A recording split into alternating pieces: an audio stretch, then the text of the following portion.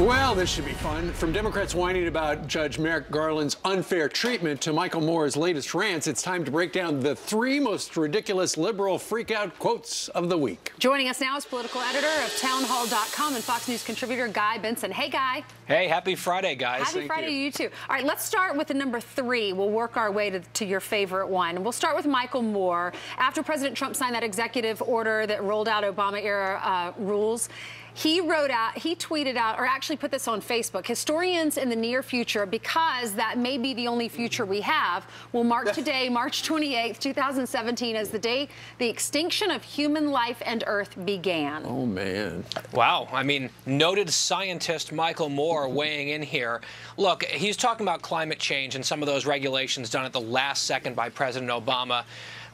Regardless of how you feel about climate change policy and what we should do as America vis-a-vis other developing nations and public policy, to use this type of alarmist rhetoric and saying, you know, Trump helped hurry our extinction along starting on this exact date, it doesn't help, it's unscientific, and it also, I don't think, persuades virtually anyone. And he marginalizes himself with these ridiculous statements, in my mind. Chris Matthews, I don't get the chance to watch enough of him, but he actually had an interesting comparison. Let's listen and I'll get your comment. Let me just say, you know, I kid about everything, but, you know, Uday and Qusay working for Saddam Hussein, you couldn't go to a restaurant and have eye contact with one of those guys without getting killed. Well, these people are really powerful. Imagine getting into a fight in the office with Jared or Ivanka. Well, they have enormous power, and they're always going to be there. So comparing the president's kids to Saddam Hussein's kids.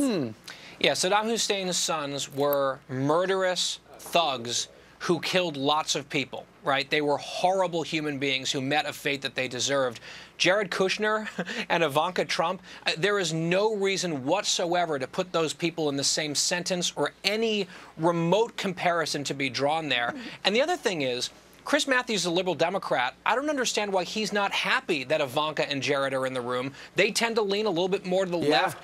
Just a bizarre, self-discrediting comment from Chris Matthews. Sure, maybe he hasn't thought it completely through, just saying. Meanwhile, the #1 crazy thing said this week regarding Merrick Garland, who let's listen to this. Here are Democrats using the case of his to justify why they might filibuster against the new guy. Listen.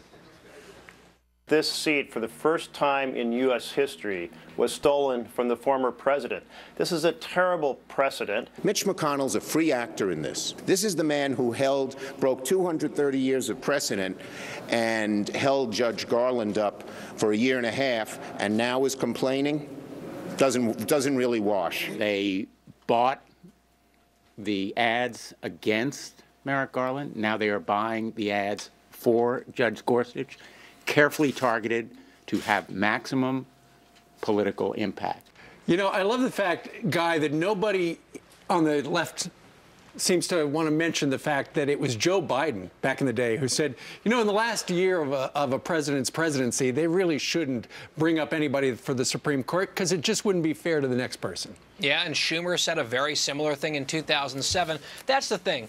It is so rich watching these Democrats pretend like they're the victims in all of this. It's the Democratic Party that for decades has consistently been the aggressors in these fights. They have escalated time after time with one power grab after another to reflect their own self-interest.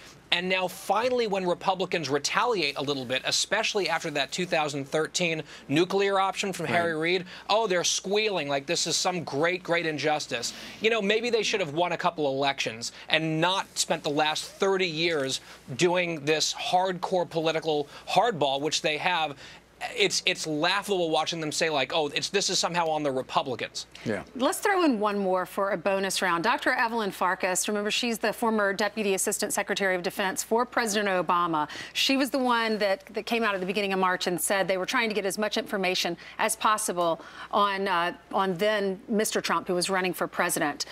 This is what she said. This was the reason that she said she did that yesterday. Listen to this, Guy, and we'll get your reaction. You actually said, I knew that there was more. I became very worried because not enough was coming out into the open, and I knew that there was more. And then you actually then said that's why you have all the leaking, to make sure we get it out. I was referring to the motivation because there had been a lot of discussion in the media about why are people leaking. I was concerned because I knew how the Russians operate, and I was reading these reports about them hacking into the elections and then giving the information to Wikipedia, and that Trump people on the dark campaign of fake news, you know, that's still ongoing. We see even someone like myself get swept up in all of this. Right. You know, when people like me are speaking on behalf of process, people spin it to suit their needs. And I think it may be that the Russians are behind even such fake news. Is that what she's doing? She's spinning it?